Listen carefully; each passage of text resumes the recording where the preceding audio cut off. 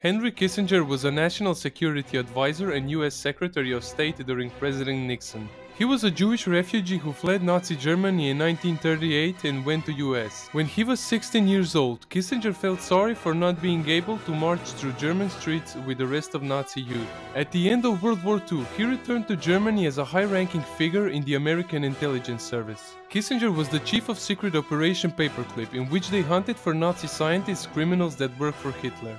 They were not hunted to bring them to justice, but to work in the American industry. So Henry Kissinger was a Jew who was saving Nazi criminals which killed his own people. He betrayed his people for selfish reasons. How is possible that he became National Security Advisor and was awarded with Nobel Peace Prize?